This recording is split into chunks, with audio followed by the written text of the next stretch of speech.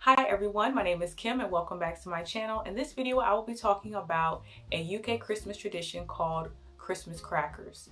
So Christmas crackers dates back to the 1850s and is a UK British tradition, and they are opened at the Christmas dinner table or at Christmas parties.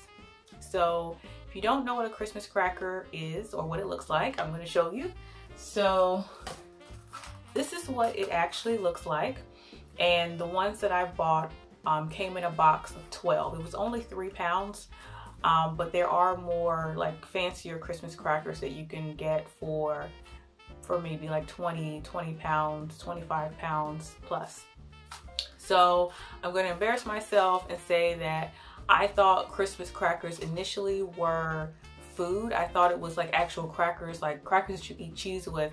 I just thought it was an assortment of different like fancy types of crackers, but I was wrong. So yeah, so this is the Christmas cracker, and it's actually called cracker because the sound it makes when you open it. So I will show you.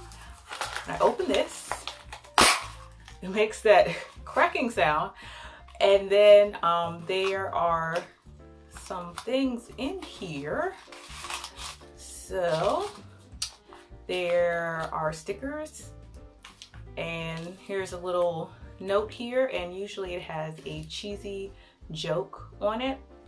And then you actually have the hat, which is shaped like a crown. So I'm gonna try to put this on my head, but I don't think this is